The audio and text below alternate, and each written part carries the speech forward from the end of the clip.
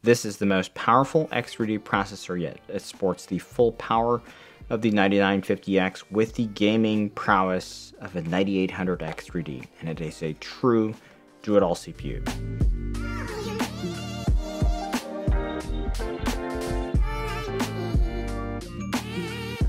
Welcome to Machines and More. Today we're talking about a new CPU that AMD is launching. This one is the Ryzen 9 9950X3D, and you can get it starting tomorrow.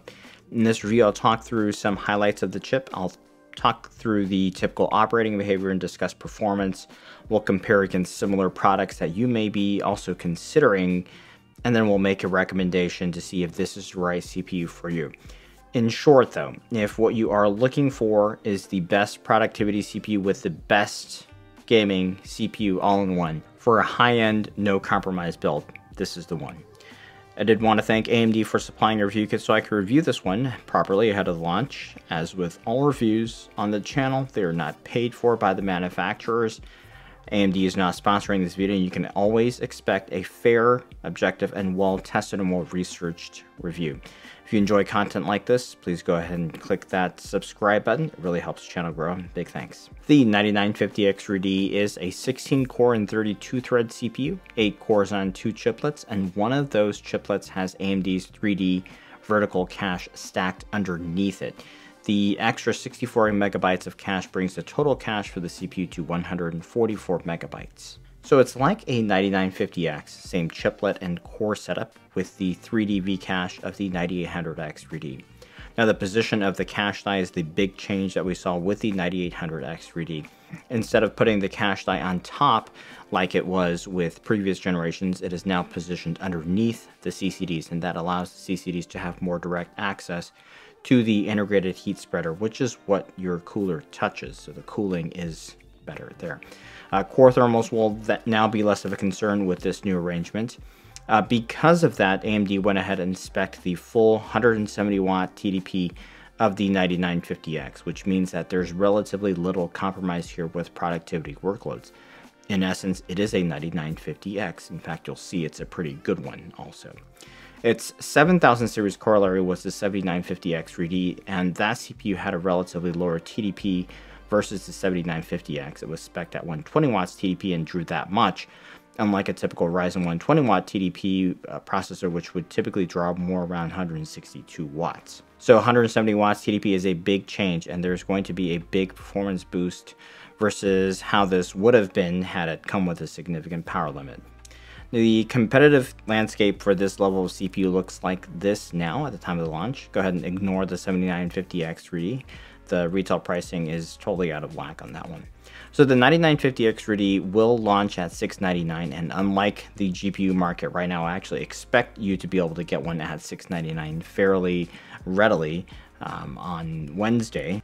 Nonetheless, that is going to make it the most expensive consumer CPU now. It's going to be above the Intel Core Ultra 285K, which you shouldn't get, and ahead of the 9950X, which has dropped in price since the initial launch price of $600. The 9900X3D is also being launched at the same time. I haven't tested that CPU yet. I may get to it in the future, but that is being launched at $100 less, or $600 US. The 9950X3D is spec'd with a max boost clock of 5.7 GHz, which you'll usually see only during lighter loads. Here, for a heavy all-core load like you might be using the CPU for, I saw one CCD boosting up to about 5.1 GHz, and the other about 4.9 GHz. As a whole, this is a little bit faster than the 9950X is, and that should be the contributing factor to some of the productivity benchmarks that you'll see shortly. Power behavior is similar, drawing down around 200 watts during this process. As you can see, the 7950X3D was not given the full 170 watt TDP treatment due to the 3D V cache being placed on top, which made its cooling more ineffective. So at a minimum, you will want a 240mm liquid cooling solution or a quality air cooler. Here I'm testing with a Nocto D15G2, and that is absolutely sufficient to cool it for an intense workload. The CPU has a stock max temp of 95 degrees Celsius, and at these temps you're seeing here, you usually won't have any issues getting the best boost clocks.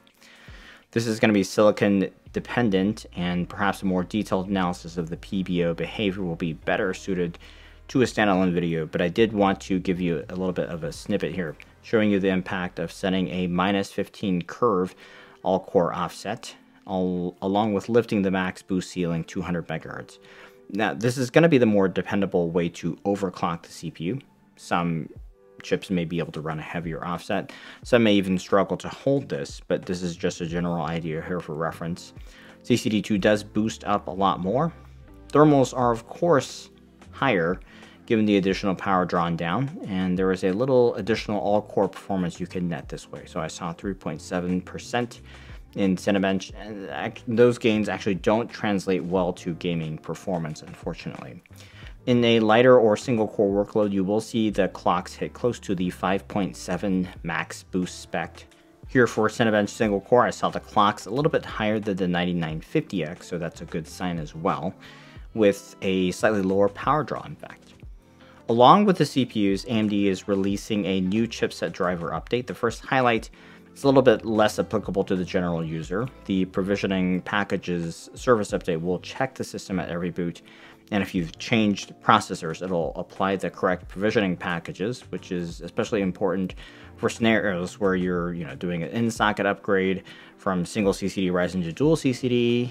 The correct provisioning packages are very important for gaming on dual chiplet Ryzen, since the OS will have to park the cores that aren't on the CCD that's being used for gaming.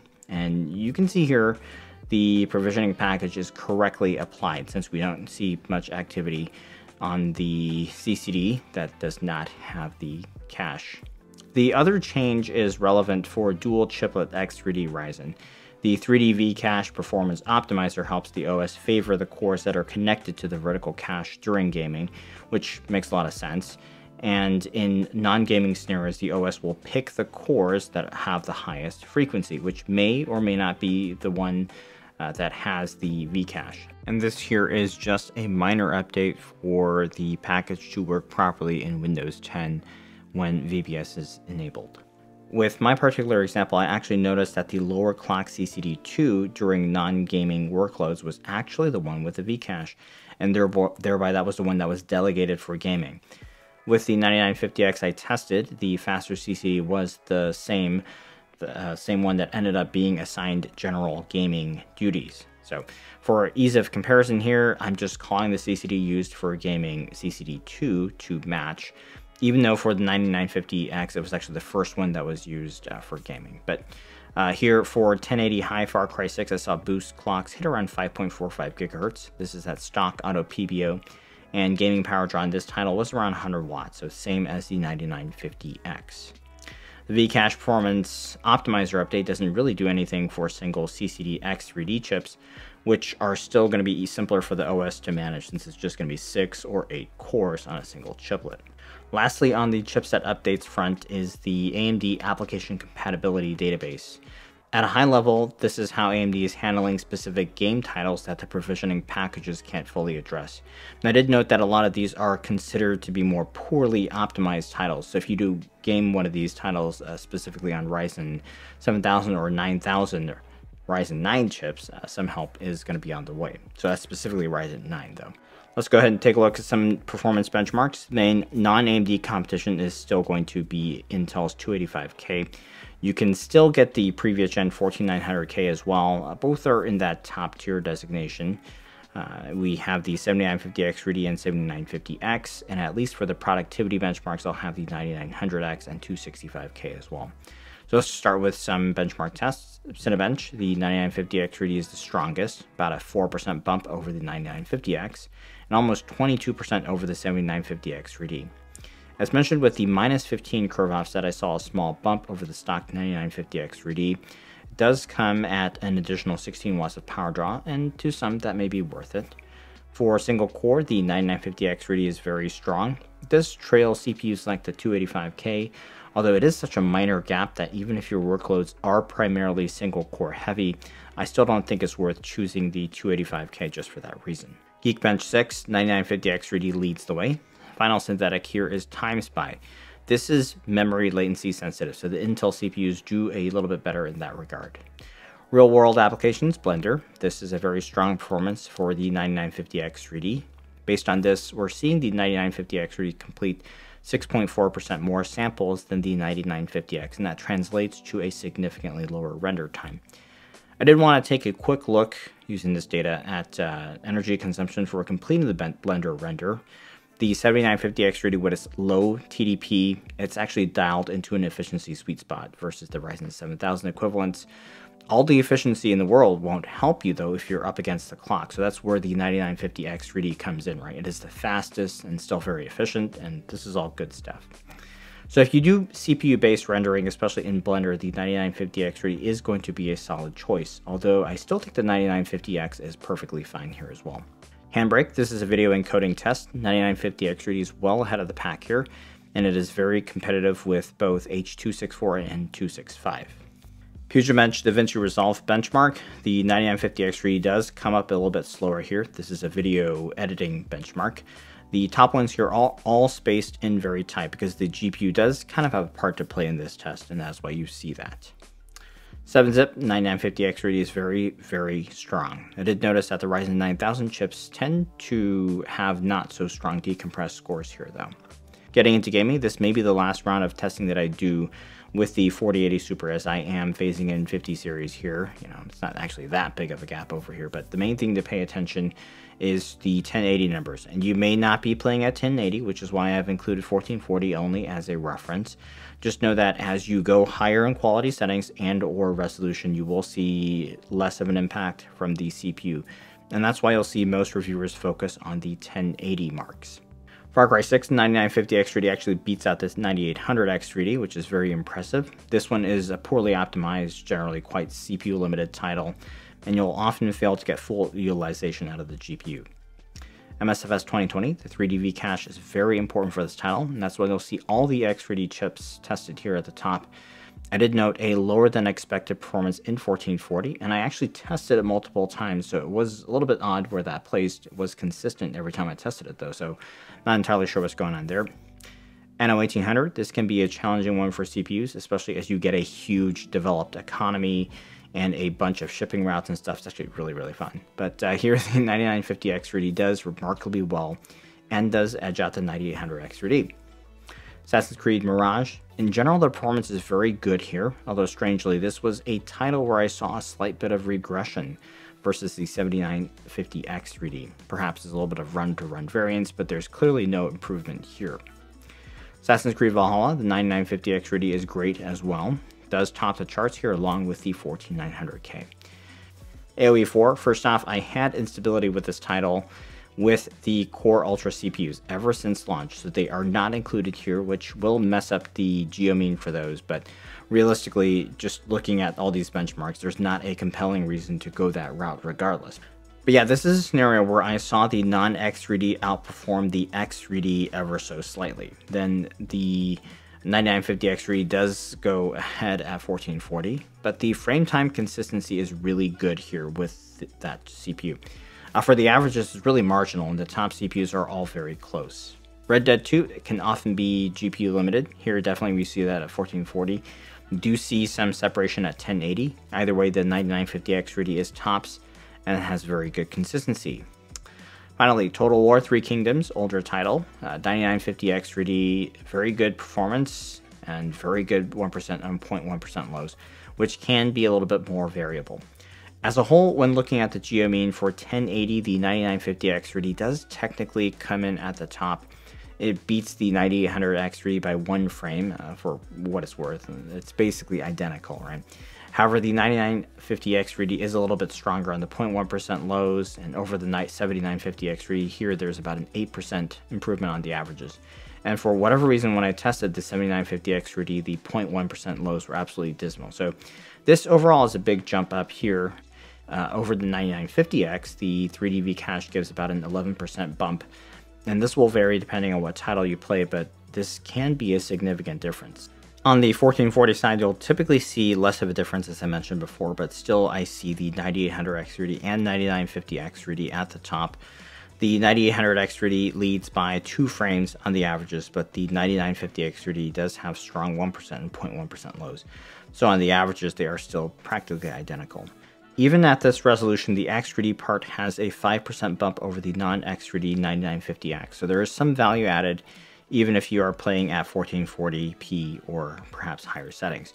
So recommendations, we do have to frame the discussion properly. If you are considering the CPU, you want the best of the best. If you're just pure gaming, just stick with the 9800X 3D. There's not a huge reason to go for the 9950X 3D if you're just gaming. It is much pricier, and unless you want the more consistent 1% and 0.1% lows, the 9800X 3D is perfectly fine there. It's clear to me from testing that the 9950X 3D is going to own everything else on the market, AMD or Intel. The fact that this is basically 9950X with the 3D V-cache, it has a significant implication here. With the 7950X 3D, there was still some compromise, right? It wasn't as good as the 7800X 3D for gaming, and it wasn't as good as the 7950X for productivity. With this, you're basically getting a 9800X 3D for gaming and plus a better 9950X for heavy all-core workloads. Now, there are exceptions where the 9950X 3D isn't flat out the best in the application, but generally speaking, there's no other CPU that does so well for both productivity and gaming. And if you just want a consumer socket CPU that does whatever you want, this is it. And it'll cost you, though. It is $100 more than the 9950X launched at, which launched at $100 lower than the 7950X. So the $700 MSRP does also match the 7950X 3D's initial launch price. So it's not unreasonable, considering that this isn't a held-back 9950X. In fact, it's better. So I don't know how the pricing of the 7950X 3D will end up when the dust settles, but it would have to be fairly low for users to consider it, though, over the 9950X 3D, because gaming-wise, about 8% worse than the 9950X 3D. Productivity, anywhere around 15 to 20% gap. So it would have to be in the low 500s for this one to make sense. For me, the biggest question mark, if I were considering a CPU at this level, is the 9950X good enough? Because at $545 US, the current pricing is awfully attractive. The 9950X 3D will have a marginal few percentage points at best gain for productivity. And there is that 10 to 11% increment at 1080 gaming, though. So is the extra $155 worth it if you're playing at higher resolutions or a title where the X3D really doesn't matter too much?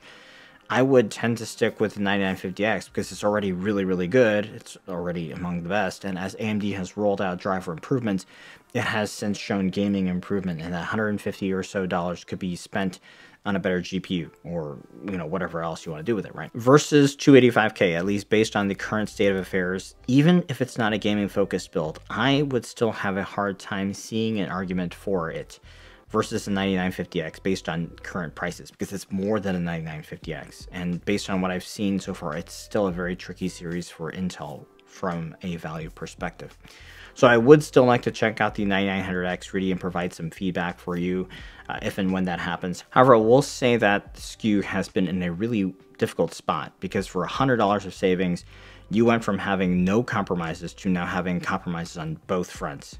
12 cores, you're not going to beat the 9950X, and with essentially a 6-core chiplet for gaming, even with X3D, you're still behind a 9800X 3D. So at this point, you're paying more than a 9950X instead of best of both worlds. You kind of settled for, good of both worlds. And so personally, I think a lot of users would be best just springing for the 9950X 3D. So yeah, in conclusion, 9950X 3D is the best performing consumer CPU that you can get now. It's truly impressive. And for a high-end build, X3D marks the spot. Hope you found this review helpful, so please give a like. Make sure you are subscribed. I will have links down below for the CPU when it launches tomorrow. Big thanks for watching.